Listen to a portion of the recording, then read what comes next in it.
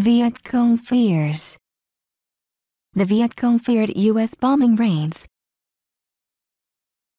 Length of the tunnels. The tunnels around Saigon stretched for 320 kilometers. Cu Kai Tunnel. The Cu Kai tunnels were the location of several military campaigns during the Vietnam War and were the Vietcong's base of operations for the TT Offensive in 1968. They were in Saigon even under the American Embassy.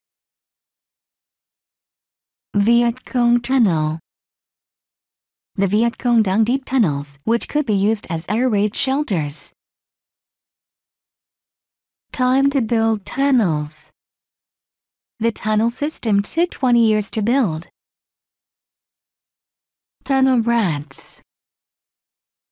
Usually the smallest soldiers in their unit, they went into the tunnel systems to find the Vietcong. They were only armed with a pistol and torch.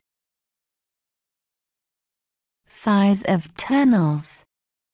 Small and narrow, so the U.S. soldiers struggled to get down them. Trapdoors. Many tunnels had trapdoors that looked like a dead end. In fact, they often lead to another tunnel section. Inside the tunnels.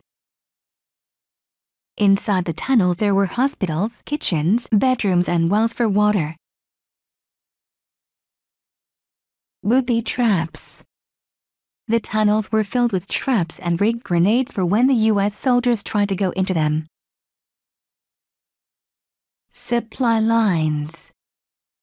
The USA did not know about most of the tunnels, therefore the Vietcong could use them to transport supplies and troops. Flooding. The tunnels could easily flood, providing problems for the Vietcong. Disease and illnesses. Disease and illnesses could spread easily underground.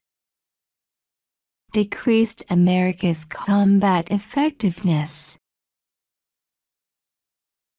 They stopped America's main tactic working. When the U.S. carried out bombing raids, the Vietcong went underground and avoided the attacks.